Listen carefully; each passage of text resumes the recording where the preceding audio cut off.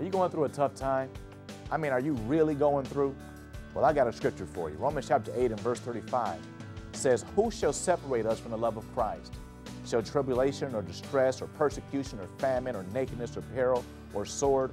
Verse 37 says, "Nay, in all these things we are more than conquerors through him that loved us." You know what this scripture says to me? That even when I'm in the midst of tough times, God will not abandon me. And I'm here to tell you, God has not abandoned you. In fact, he may be the one that's holding you up, carrying you through this time.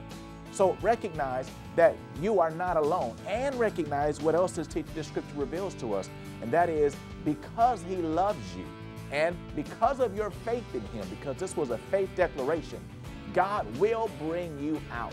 So whatever you're dealing with right now, I'm here to tell you your future is that you're going to win. Your future is that this is going to work out. Your future is that even though bad things have come your way, God's going to turn around and make it into something good in your life. So trust in God and declare, nothing will separate me from the love of God.